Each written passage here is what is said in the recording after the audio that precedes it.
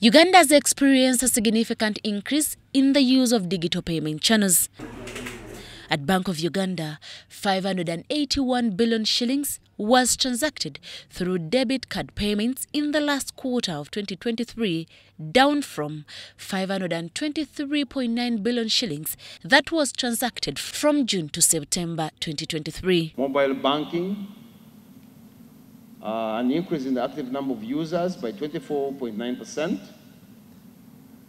Mobile money, volume of transactions increased by 7.7% over the quarter, and the value of transactions also increased by 2.9% to 62.2 trillion shillings as of December 2023. This has also increased operational risks as banks get exposed to banking fraud through the digital payment channels, although most of the fraud incidences remain in the retail payment channels.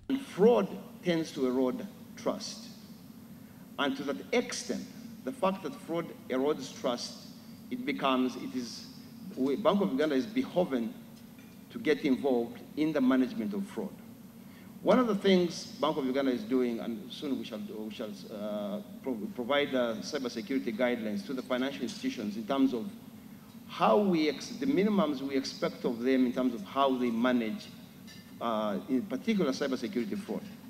Despite that, bank customer deposits rose by 1.3% to 34.7 trillion shillings compared to a reduction of 2.0% that was recorded in September 2023. The bank has started implementing the Financial Institutions Regulations of 2023 to enhance minimum paid-up capital for commercial banks. Is that most banks continue to maintain strong capital buffers to absorb potential shocks.